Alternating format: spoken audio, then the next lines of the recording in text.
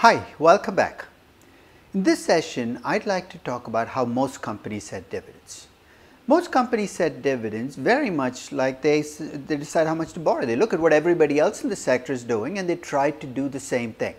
So if everybody else is borrowing nothing, they borrow nothing. If everybody else is borrowing too much, they borrow too much. Similarly with dividend policy, they look at how much other companies pay in dividends and they decide how much to pay in dividends based on that practice. That might not strike you as a sensible way of running a business, but unfortunately it's a way dividend policy is set at most companies. So if you think about trying to set dividends based on your peer group, the first step of course is defining who your peer group is. And here you have to make some judgment calls. Whenever you decide that you're going to be like everybody else, you have to decide who those everybody else is in this particular analysis. It could be companies in your own sector. That makes sense, right? So if you're a software company, you're going to look at other software companies. Maybe there are differences in dividend policy across countries because of differences in tax treatment and history. Maybe you want to focus on just US software companies. And then you can add other criteria. Maybe you're a larger software company and maybe you feel that you're better compared to large software companies. So already you can see that when you think about determining dividend policy based on other companies, you have to make some judgment calls on who those other companies are going to be. So I'm going to use a very simple example to illustrate this process. I'm going to take a company called Hormel. It's a packaged food company. Its most famous product is Spam, and trying to determine how much, whether it's paying the right amount in dividends by looking at its peer group. So to find its peer group, here's what I look for. I look for other packaged food companies in the US that had positive net income. You're saying, why positive net income? Because I think bringing in money losing companies is a little unfair because they don't pay dividends. They're not paying dividends because they're losing money. So money making companies, and I imposed a market cap restriction of being greater than $1 billion because there are a lot of very small packaged food companies that behave very differently. And with a sample of about 20 plus companies. These are my packaged food companies, and what I'm going to try to do is look at Hormel's dividend policy relative to these other companies. Now to make a judgment on whether a company is paying too much or too little in dividends, you have to pick your poison. What kind of metric are you going to measure the dividends on? And there are three choices. First, you can divide dividends by market cap. It's a dividend yield, and that number is going to give you the percentage return that investors get from dividends. You say, why would I want to do that? Because if your focus is on investors, and the reason you pay dividends is to keep investors happy, the way value investors often judge how attractive a company is by looking at the dividend yield. It's that portion of the return that they believe can be counted on. So the higher the dividend yield, the more attractive the company. So you can look at dividend yield. That's an external measure in the sense you're looking at investors and how they perceive you. You can go internal and say, can I afford to pay the dividends I can? And here the oldest proxy around is called the payout ratio. You look at the percentage of your net income that you pay out in dividends. Obviously, you'd like that number to be less than 100% because if you pay out 100%, you're paying all your earnings out and nothing is being reinvested. But you can see payout ratios of 20, 30, 40, 50%. So you can measure how much you pay in dividends as a percentage of net income. Now that number cannot be computed if you have a loss, which is not going to be a problem in our peer group because I constrain myself to looking at only money making companies.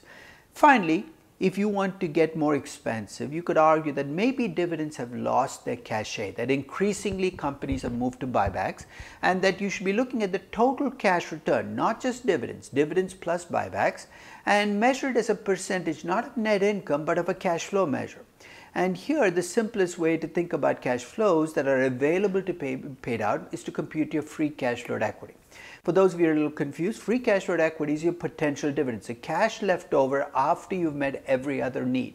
Capital expenditures, working capital needs, debt payments. It's a cash left in the till at the end of the year. So I'm dividing cash return by potential cash return to get an aggregated and augmented payout ratio. So if you think about which one you will focus on, if your focus is on investors, you go with dividend yield. If your focus is internal, measuring sustainability, and you're an old-fashioned company that pays out all of its cash flow, all of its cash return in dividends, and you're a pretty mature company, you don't have very much net capex or working capital, you can look at the payout ratio. But more generally, you can also look at cash returned as a percent of free cash flow equity. I decided to compute all those metrics for my companies. So basically I computed the yield, the payout ratio, and already you can see there are some companies even in this peer group that don't pay dividends. Okay? Many of those companies, and a few of those companies return no cash. Okay? But these companies basically have computed the dividend yield, the payout ratio, and the cash return as a percent of free cash flow equity.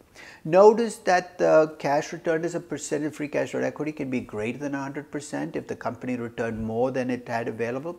It can actually be less than zero if your free cash flow equity is negative, but I've constrained it to be at the minimum zero. Now comes the step where you compare your company to what's typical for the sector. Now, we've used this analysis before, so when you think about what's typical, you can go with the statistical average, the simple average, but the problem is outliers pull that out. You can go with the median, the middle of the distribution, or you can look at quartiles, the first quartile, the third quartile, you can look at deciles, you can look at the histogram to see where your company falls. So I decided to compare Hormel to the rest of the sector. Hormel's dividend yield is about 1.9%. The average for the sector is 1.56%, the median is 1.23%. It looks like Hormel is returning a little more cash than the typical company. It's closer to the third quartile than it is to the median. Okay?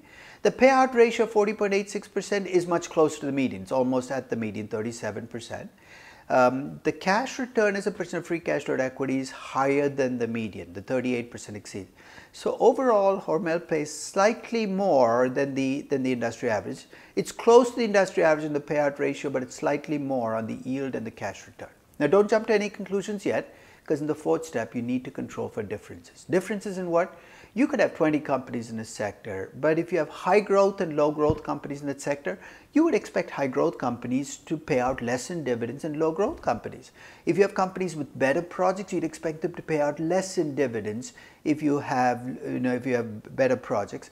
And if you have more access to capital, you're a larger company, you have access to debt and equity, bond markets and stock markets, you pay more in dividends. And if you're a riskier company, you should pay less in dividends. So you want to check for growth. You're going to check for project quality. You measure that based on return on equity or some kind of return invested capital. You can look at measures of capital access. Maybe market cap is a good proxy for it. Larger companies have more access to capital, and you can come up with your own proxy for risk, standard deviation beta. And perhaps if there are differences based on these fundamentals, you can see if your company can be explained using those differences. So I tried this for my packaged food companies. I took my dividend yield and I felt that dividend yield would be the proxy that Hormel would be most latched onto, because they're very focused on the investors who like them because of their dividends. And I tried all the variables. I tried risk and growth and return on equity. And the variables that remained after all these tries were growth and risk. Higher growth companies had lower dividend yields, and higher risk companies based on beta had lower dividend yields. You see the output from the regression. The R squared is not great, which means there's a lot of stuff that happens on dividend policy I cannot explain with fundamentals, which does not surprise me. The R squared is only 19%. What does that mean? It basically means there'll be a bigger range on your prediction. I plugged in the numbers for Hormel's growth rate, which is 9%, and Hormel's beta, which is 0.41, into that regression. I got a predicted dividend yield of 2%. At its actual dividend yield of 1.9%, Hormel looks like it's exactly where I'd expect it to be. So even though the dividend yield for Hormel was higher than the median, after you control for the higher growth and the lower risk, it looks like Hormel is where it should be. So the bottom line is, when you think about relative assessment, you can compare to the sector, and you can expand the sector. I could compare to all packaged food companies, not just the large ones, maybe global packaged food companies if I think that's appropriate. You can make those judgment calls, and perhaps your assessment will change depending on who you compare to. In fact, I have a market-wide regression I run on dividend yield and dividend payout that I could plug Hormel into and come up with a predicted dividend yield given how the rest of the market is setting dividends. But I'm still staying true to the notion of relative assessment. So the bottom line is this. When you look at trying to decide whether your company is paying the right amount of dividends by comparing it to other companies in the sector, the judgment you're making is a narrow one. I'm not telling you Hormel is paying the right amount in dividends. I'm just saying, given how other packaged food companies are paying dividends or setting dividends, Hormel looks like it's paying the right amount in dividends. It's entirely possible that the entire group is paying too much or too little in dividends, in which case your judgment is wrong on an intrinsic basis while being right on a relative basis.